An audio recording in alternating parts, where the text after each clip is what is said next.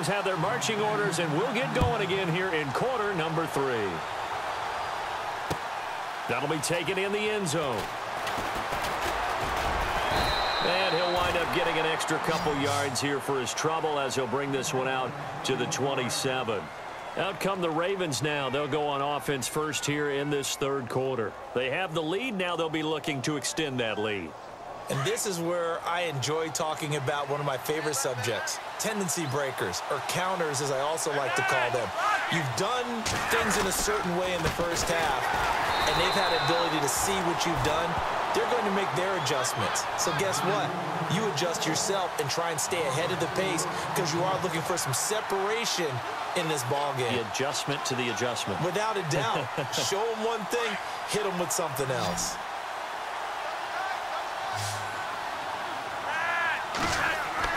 Flacco here on second down. And his throw is going to be incomplete. Mike Wallace, the intended receiver, and it's third down. Had an open man that time, but ended up putting a little too much heat on it, don't you think, partner? Absolutely. Just needed a touch more air under it. Instead, he fired an absolute bullet. Now Flacco. He rifles one that's intercepted. Picked off by Eli Apple. And he will bring it back. It's a pick-6 and a Giants touchdown. Now that was a beautiful play. A pick-6. How would you punctuate something like that, partner? Oh, you mean with an exclamation mark? Exclamation mark, a big word. What would you do with that? Ampersand? I like it. So they'll get another shot on offense following that pick-6. And now the kick is away. That'll be taken in the end zone. And he'll take it back to about the 19-yard line. And now Baltimore gets set to take the field.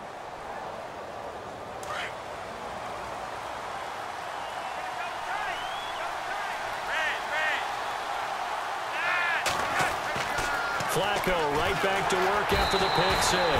Under a heavy rush, and down he goes. Devon Kennard. Not dropping into coverage. He comes on the blitz and takes him down for a loss of 9.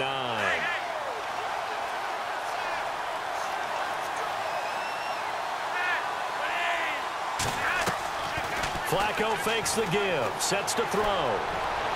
And his throw is incomplete. The veteran Jeremy Maclin was the intended target, and it's third down. I know our vantage point might be a little bit better way up here. That looked like an ill-advised throw to me. I didn't see anything open, and this play just didn't look right from the beginning. It did not. I thought he might get outside and just chuck it away. Dangerous pass, incomplete. Call that a loss of 7 to bring up fourth. Here's Sam Cook now. And no room for error here as his first punt comes from deep in his own end zone.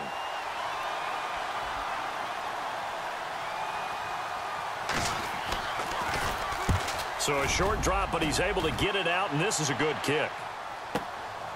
That's taken inside his own 40. Good blocking there, and nearly sprung him. As it is, it'll go as a 19-yard return. And the Giants will begin this drive in good shape, 1st and 10.